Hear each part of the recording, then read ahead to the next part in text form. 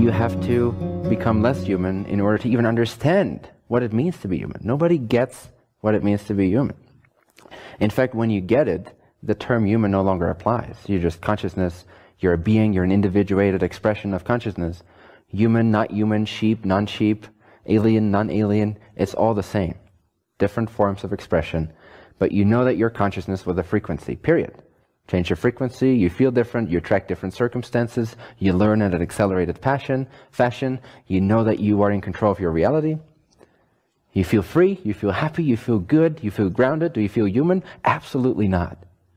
You don't. If you feel human, something is a little off. You're taking on something that humans made up.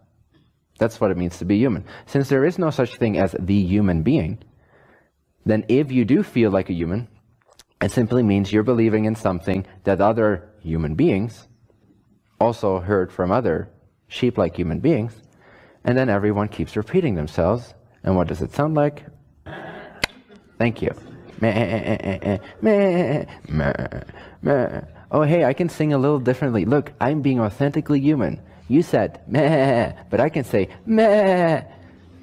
And that's what we find joy in. That's what we think is authenticity. Authenticity comes from absolute certainty, clarity, freedom, joy, passion, excitement. In that state, you don't feel human. You also don't feel non-human per se, unless you bring in the story of your previous self. Then, in relationship to the story of your previous self, you could say and deduce, oh, I feel less human. But what did it even mean to be human in the first place? It doesn't really exist. So, consciousness is consciousness. Humanity does not exist. Human beings don't exist. You're not a human. You've never been human. You've only ever been consciousness. Can you argue that? Are you conscious of what I'm saying right now, or are you human being of what I'm saying right now? You're conscious of what I'm saying right now. That's the only thing you can prove. Do you feel a certain way? I'm assuming that you do. So you're consciousness with a feeling state.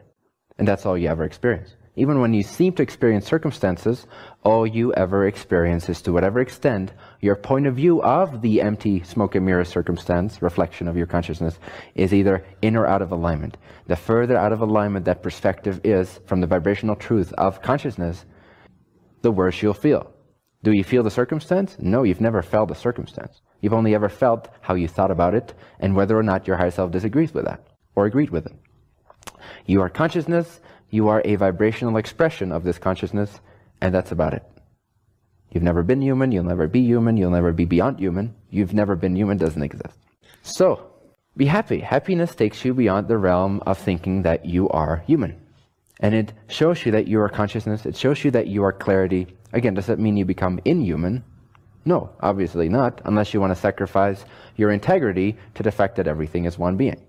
And that everyone can have exactly what they desire without having to deprive you of what you desire, and you can have exactly what you desire without having to deprive any other portion of yourself of what they desire. It can all coexist.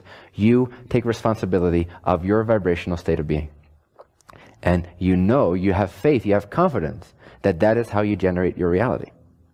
You don't generate your reality by going out into the circumstances and thinking about the circumstances, or doing something with the circumstances.